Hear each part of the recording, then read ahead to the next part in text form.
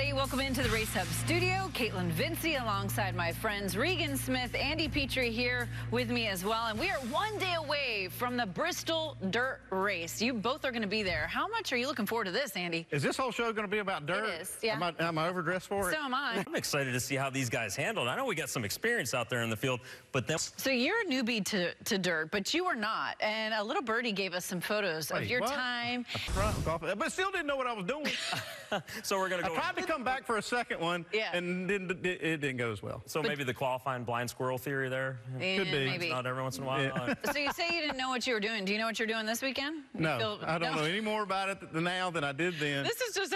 It's just, you know, kind of relying on some experience. We're all learning together is what I'm hearing. And we have a very big show with these two guys today on tap. Here's Race Hub, and Austin Dillon has been able to add some big victories to his racing resume with a Daytona 500 trophy, a Coca-Cola 600 victory, and a dirt win at Eldora in the Truck Series. This week, Jamie Little went off track with Austin to discuss the potential for another dirt win. And a lot of attention will be on Camping World Truck Series rookie Hailie Deegan this weekend as the trucks hit the dirt Saturday night under the lights at Bristol. Hailie grew up around and got her start dirt racing at the age of 8. Here's a review on tap today. And just last night, we got our first taste of some dirt racing, but of course it was the virtual version. So let's relive the iRace from last... one of these things that we've come to expect. When we see iRacing now, William Byron is going to be to the front. I don't care if it's on dirt. I don't care if it's on pavement. Put him on water. Put him on ice. You can put him on everything. Too. It carries over to the track. Yeah, he's very talented, and we're going to rename that series the William Byron Invitational. Yeah. Real racing is what I'm watching with this. I hope it, I mean, that looks like a lot of fun. I hope it's like that Sunday. And intrigued to see how wide the track got last night and everything that happened with it. And your guy Tyler, I know last week the right side, he didn't want to hit the right side. This week he can probably hit the right side. Well, he's going to, whether he wants to or not. I mean, you saw that. I'm sure that's realistic of what's going to happen. You see these guys sweating. They're competitors at the end of the day, whether it's virtual racing or real racing. So the iRace was great, but the real race is looming just ahead for the Cup teams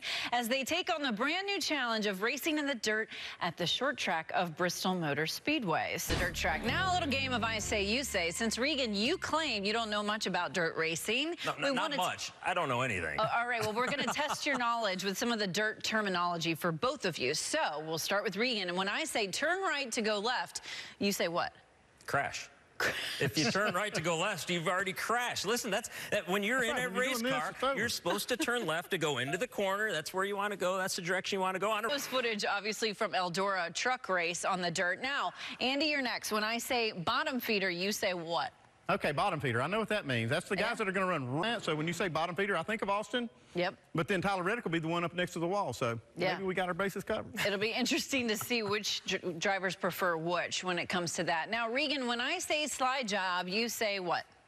I say Dale Jr. That's what I say. I say Dale Jr. on that. I remember his call for a slide job. You know, it's going to be quite a few laps on him. Another unique variable, no live pit stops. This is going to be so interesting to see this. So what about the action on track? Let's take a look at the schedule for the Truck and Cup Series. We'll have 4 15-lap qualifying races to determine the starting lineup for the main events. The starting lineups for the qualifying races in both series was set earlier today by random draw. So let's take a look at what they're going to look like. All kinds of exciting things happening. What do you make of this format with these qualifying races and all that presents?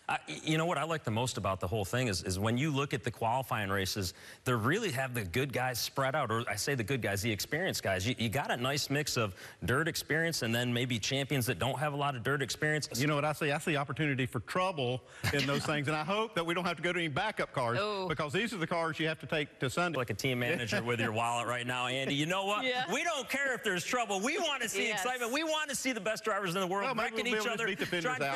Absolutely. Why not? It'll look like a typical Saturday night. Yeah. Well, how much do you think this track's going to change throughout the course of the night, of the weekend, things like that? Well, I think that's to be seen, and that's something that we're going to have to try and understand and try and figure out. That's part of why it's difficult for me to talk about dirt, because I don't understand how those changes happen and what you're looking for. Yeah, you got to read the dirt. You got to go. In the experience of dirt, we're going to have someone explaining a lot of that later on the show.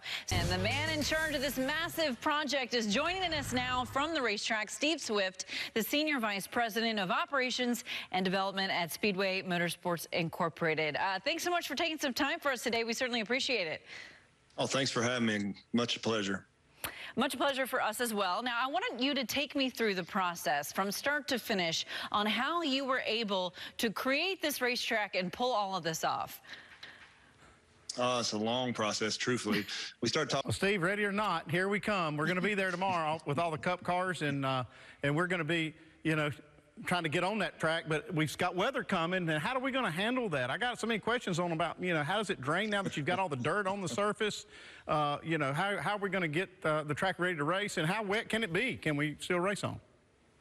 For the years on the dirt. And now we want to bring up our own virtual track map for the dirt track at Bristol Motor Speedway to talk. The challenge to me, the biggest challenge would be pulling off a pit road onto the racetrack. Oh, true. Good thinking there. It's a learning experience for all of us is kind of what I am hearing, and a lot to look forward to. Still to come here, though, on that group could potentially be a shoo-in for a victory this weekend. Regan. I think it's definitely a good group. First off, when you think about the fact that all these guys, the success they've had, the fact that they've made it to the Cup Series, that's a big deal. The one that stands out to me just a little bit right there is track doesn't go to the top. If the track stays down just a little bit, I think that's where he might really excel. Yeah, besides my obvious pick, Austin Dillon, I look at kind of... Also is the simple fact that they've got wins already. They can take chances. They can take a little bit more risk. Yeah, you can take more risk because you know you're in the playoffs. Do whatever you have to do to win. There'll probably be some sleepers in the field. You don't know who's going to step up and be, you know, like Bubba Wallace did at Eldora. It's going to be hard to say, but some votes for Christopher Bell and Kyle Larson potentially for the victory. Now, let's take a look at the long what Haley can do in Bristol. Is it fair to put a spotlight on her potentially being one of the drivers that can really compete for the victory, Regan? No.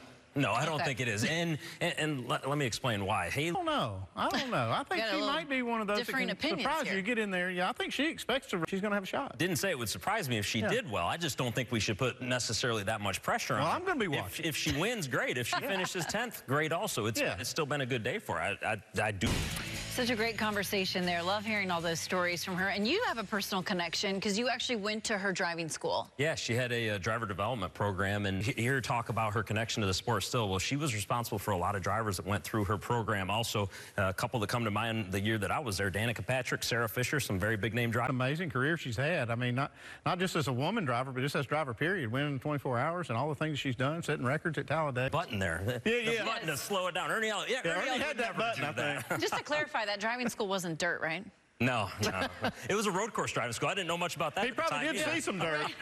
Because we're talking about the dirt race because it's coming up at Bristol. But before that, Saturday, April 3rd, Major League with Todd and Phil, of course. Phil Parsons, Todd Bodine with me now to talk all about the Camping World Truck Series, the dirt event at Bristol. It's right around the corner. What are you most looking forward to with this event? First of all, let's applaud Jerry Caldwell on this. But I'm telling you, this weekend, I don't think it's going to be topped. Yeah.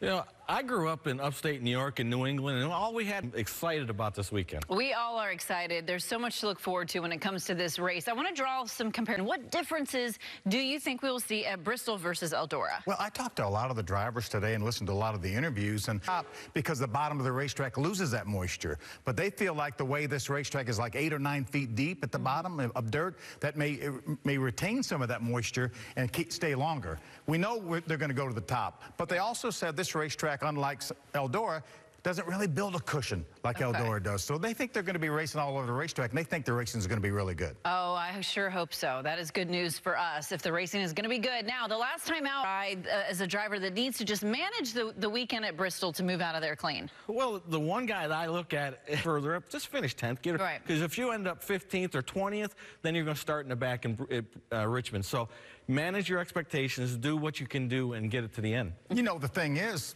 we have a large field of trucks here at Bristol. There's 44 trucks, so some of our comes during the qualifying races to see who makes this show.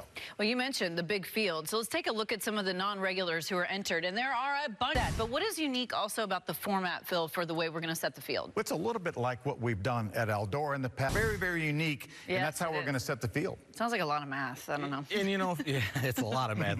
You know, and the thing is, Phil, we don't. These qualifying races are going to be incredibly important. What I love about this event is there's just so many unique things, so many unknowns that's going to make it very interesting for all of us. And one additional thing that is unique. This doesn't go well, husband and wife. What do you think? They've raced against each other enough. I don't think divorce is even in the picture, but you know, it's going to be so much fun to watch Jessica race in the trucks. You know, of course, I've rooted for Studi. She's an accomplished dirt track racer. This is not a novelty. She knows what she's doing. Absolutely. It'll be interesting to see if both Friesens are in in the race. Well, thank you to the two of you. We will see you again on Saturday for pre-race for the Truck Series, which